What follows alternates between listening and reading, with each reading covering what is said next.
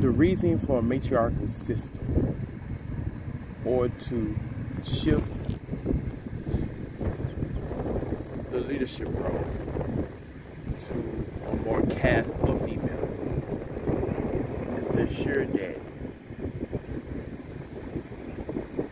everyone, or the rulage of the system of government, is run by someone whose intentions are to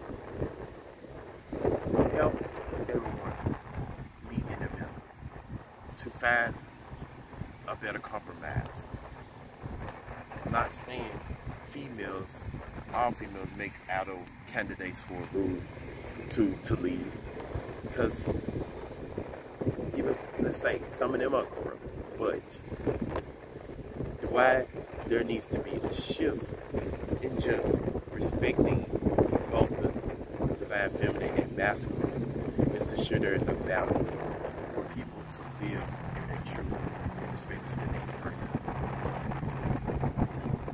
Because the system that we live in, the Matriarchy system, still bringing about more self-hate and destruction.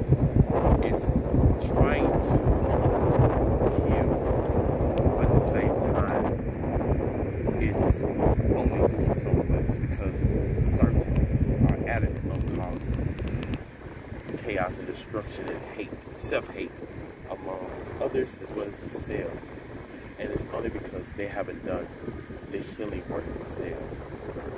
They have not faced what they're running away from. So they project their pain into their laws, into their rules, and into their daily actions.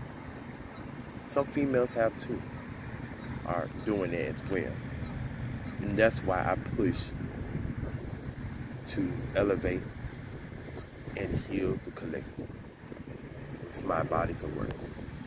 That's my intention. What I do and say the things I do. To address the elephants in the room and to find closure.